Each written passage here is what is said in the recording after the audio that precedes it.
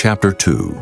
And when any will offer a meat offering unto the Lord, his offering shall be of fine flour, and he shall pour oil upon it, and put frankincense thereon. And he shall bring it to Aaron's sons the priests, and he shall take thereout his handful of the flour thereof, and of the oil thereof, with all the frankincense thereof. And the priest shall burn the memorial of it upon the altar, to be an offering made by fire, of a sweet savor unto the Lord. And the remnant of the meat offering shall be Aaron's and his sons. It is the thing most holy of the offerings of the Lord made by fire. And if thou bring an oblation of a meat offering baken in the oven, it shall be unleavened cakes of fine flour mingled with oil, or unleavened wafers anointed with oil. And if thy oblation be a meat offering baken in a pan, it shall be of fine flour unleavened, mingled with oil. Thou shalt part it in pieces, and pour oil thereon. It is a meat offering. And if thy oblation be a meat offering baken in the frying pan, it shall be made of fine flour with oil. And thou shalt bring the meat offering that is made of these things unto the Lord.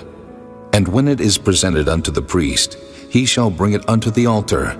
And the priest shall take from the meat offering a memorial thereof, and shall burn it upon the altar.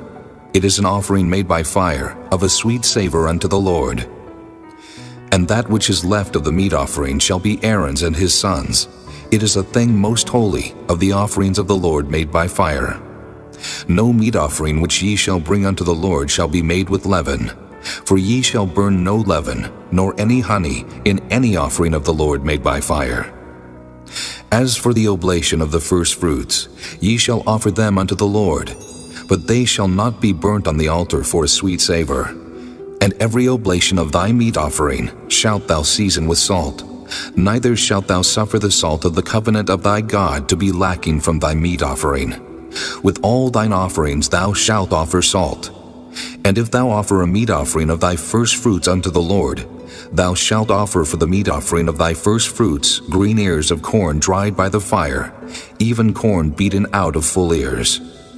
And thou shalt put oil upon it, and lay frankincense thereon. It is a meat offering. And the priest shall burn the memorial of it, part of the beaten corn thereof, and part of the oil thereof, with all the frankincense thereof. It is an offering made by fire unto the Lord.